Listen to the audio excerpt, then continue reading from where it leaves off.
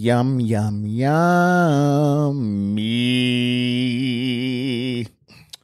All right, folks. We back in the lab. We back in the studio. This is the Captain's Law Podcast. I'm your host, Rob, home of your sports, trending topics, and interviews. Today, NFL Week 3, we talking sports. Before we start, man, make sure you guys like, share, subscribe. Hit the like button. Hit the like button. Hit the share button. Hit the like and share. I need you to do all that shit. And if you're not subscribed to the YouTube, make sure you subscribe. It's right there. It's right here, wherever it is on the screen. Take 2 seconds to hit the button, man. And if you're really feeling froggy, man, hit the little bell on the YouTube so you get everything when it comes out. All right, week 3, man. You already know where we're going. We're talking Commanders versus Bills game. Dallas loses the Cardinals. Phillies 3-0. And Miami beats the shit out of the Denver Broncos. And we got Kansas City Chiefs news. Let's get into it. All right. Commanders lose. Commanders got their asses whooped. Let's use that. They got their asses whooped. 37-3 by the Buffalo Bills. I don't think it's too much of a shock here, man. I mean, Buffalo Bills is like that. I mean, definitely still my pick, to go to the Super Bowl this year, as I picked the last 3 years, and they let me down. But let's just start with the stats before I give my take on the situation.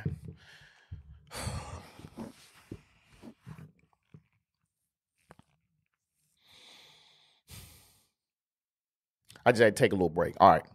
Sam Howell goes 19 for 29, 170 yards, 4 interceptions, 9 sacks. Then you have Brian Robinson, 10 rushes, 70 yards. Why was he not getting the ball more? And then you got a good old fumble by Antonio Gibson. This is why you're the backup. Takeaways for the game, man. I know a lot of people the first thing they was doing was they were blaming Sam Howell. I'm not blaming him first. I'm blaming the coaches. I'm going to blame the coaches first because the play calling was looking crazy as hell. I didn't see no adjustments made. I'm going to start there. I'm blaming the coaches. Then I'm going to move to the quarterback. The offensive line is terrible. I'm going to blame them right after. The offensive line is terrible. We already know that. But you're holding that ball too fucking long. You're holding that ball too long. You target fixating on the same fucking people. And as a result, you're getting sacked. So he got to make better plays. Yeah, I know. Oh, yeah, he's only had 4 starts, man. Fuck all that. You're a professional. All right, you've been playing football your whole life. Like we're gonna stop giving these quarterbacks passes because they just got in the fucking league. Like, bro, you play good the first 2 games. I mean, okay, but offensive line is terrible. I'm gonna go with the running backs. I think Brian Robinson should have got the ball a lot more. Why was y'all not running the ball? Well, y'all were running the ball and you was doing pretty good, and then you just kept doing with these fucking passes, picks after picks after picks. But Antonio Gibson fumble, we ain't need that. You know what I'm saying? He was running hard, but fumble is a fumble. It's a hit against you. In the secondary, got to get back on the secondary. I don't know what's worse, our offensive line or our secondary. Which one do you think is worse? Because each week I think they switch. They're about together, and then it's like this. Obviously, it's going to be the O-line this week. But, bro, secondary. I mean, I'm looking at, Gabe Davis, wide open end zone catch. I'm looking at fucking Stephon Diggs just picking through us. You know what I'm saying? Just a lot of uncontested catches, man. You had a few jumped in front and batted it down. But, bro, I mean, fucking Stephon Diggs had what? He had 8 catches, 111 yards, bro. Come on, just one person. Where's the adjustments at? Coaches? Where's the fucking adjustments? But we got to sit here and watch this game and watch y'all get y'all asses. It's a home game, bro. Home game, sold out stadium. I didn't understand y'all wasn't going to win, but I did expect for you guys to compete.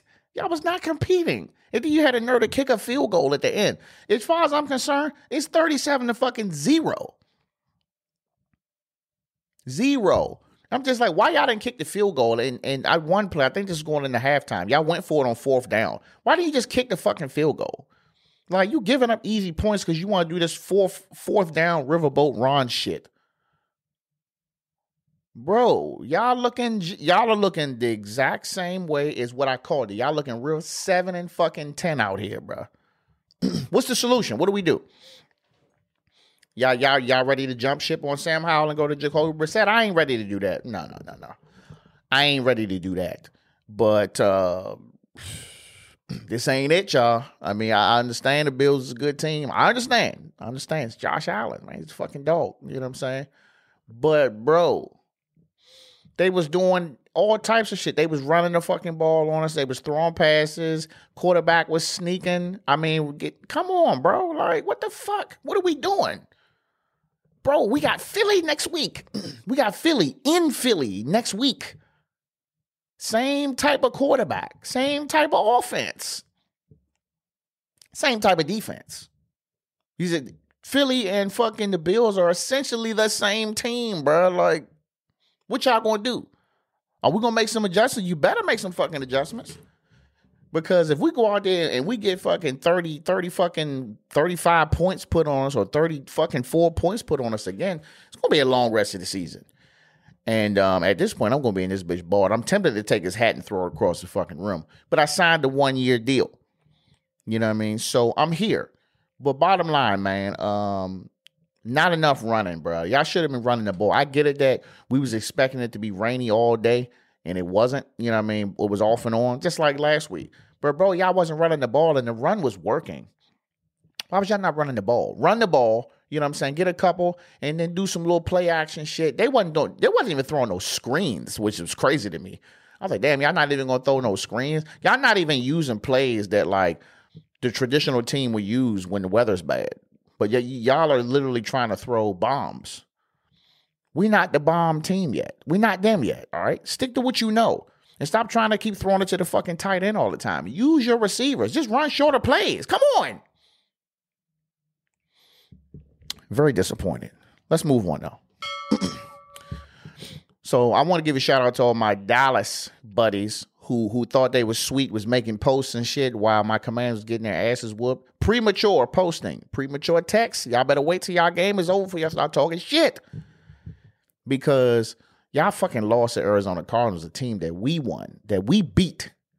You know, y'all lost. Y'all see CeeDee Lamb's face? The look of disappointment. Disappointment. Dak ain't it. You know what I mean? I see this from one of my good men. He's a Dallas fan. Every week they lose, he say Dak ain't it. I know a couple other people that say that, but y'all paid him. O.J. Jones paid him. I just think Dallas, y'all need to just play them 1 o'clock games because y'all just as hot and cold as us. You know, y'all 2-1, we 2-1. We pretty much looking crazy out here as a unit at the moment. But the Cardinals, though, damn. I won't say too much because shit, they could have beat us, but they didn't. You know what I mean? We won and y'all didn't. So any Dallas fans, y'all can go ahead and shut the fuck up for the week. And we'll move on there. Next. Bro, I didn't see the game. I seen the highlights. This shit look crazy. Miami over Broncos 70-20. Yeah. Bro, what the fuck is going on in Denver, bro? What's going on in Denver, bro? I mean, the week before that, they was up on the Commanders, 21-3. We came back and won the game. And this game, I'm just going to read the stats. You got Tua he went 23 for 26, 309 yards, 4 touchdowns. You had, I want to make sure I say this gentleman's name right. You had Devon Achane.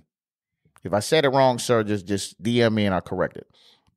18 carries, 203 yards, 2 touchdowns. And then you had Raheem Mostert, 13 carries, 82 yards, 3 touchdowns.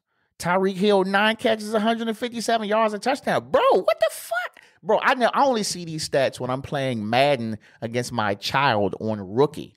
Bro, these stats are unfucking real. You know they could have had the most points. They could have kicked the field goal, but, you know, they're like, well, man, you know what? We just going to run the clock. Bro, they had 70 points with 8 minutes and 1 second left in the fourth quarter. Damn.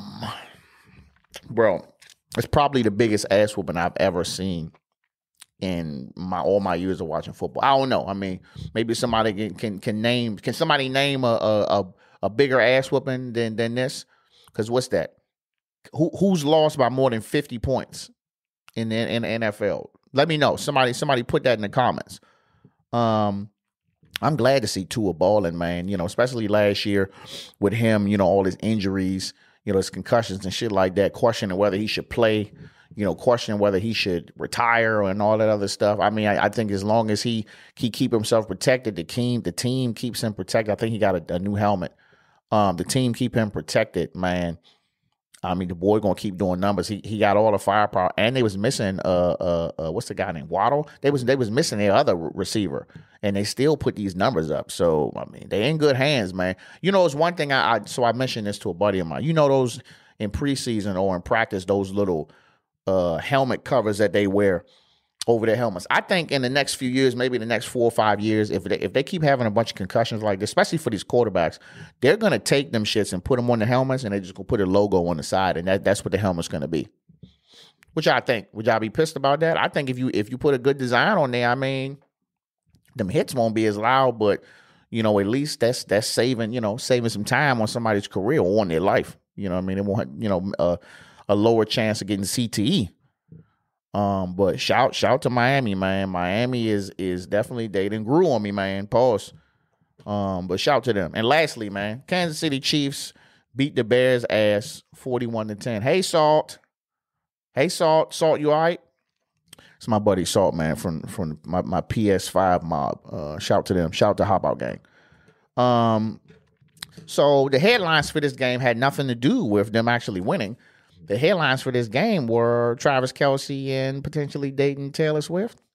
I mean, it's like, why is this even news? So I won't say why is it even news because I'm covering it. So it is news. But, I feel like they sicing this shit a little too hard. He was scoring touchdowns. She was in the stands. I mean, she scored the touchdown. They didn't even go to him celebrate. They went right to the goddamn suite and showing her with her hands up. Yeah, Travis.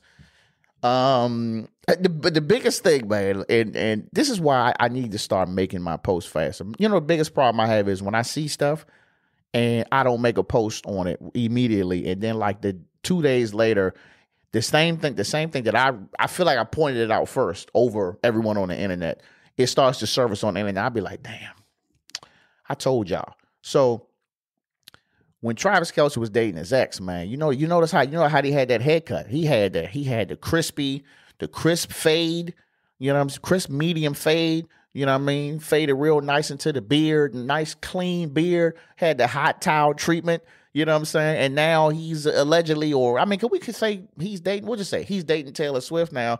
Now he got the Marine Corps fucking state trooper fucking high top fade with the thick ass mustache. Damn, bruh. Look, we can call it what it is, man. When you was with that black woman, that shit was looking fresh. Now you with this white woman, now all of a sudden you just cut me real quick. You went from a 45-minute haircut, having a good ass conversation with the barber, talking about, life stories and all that, to, getting your hair cut at the local hair cuttery, man, and you just sit down and 5 minutes later this shit is done. Give me $8. Like I don't know, bro. That shit funny, but I mean, I'm happy for him regardless. I mean, as long as he footballing, But bro, bring the real fade back, man. You don't have to have a beard, but that fade too high and that mustache too thick, bro. I feel like you're gonna give me a speeding ticket, man. So, but that's all I got, man. I do want to throw out there. I'm highly fucking disappointed in my Commanders. I'm disappointed. I got to bounce back for me, man. Bounce it back for me, man. Pause. Just come out and play with some intensity, man. I knew y'all wasn't going to win. I sat there and said, if we go undefeated, if we win, we might go undefeated. Yeah, that might have been a little clickbait. But I expected y'all to compete, man. And y'all was getting blown the fuck out in every aspect of the game. So let's do better, man. I'll see y'all next week, man. Remember, share, subscribe, like this shit, man. I love y'all. Capping out.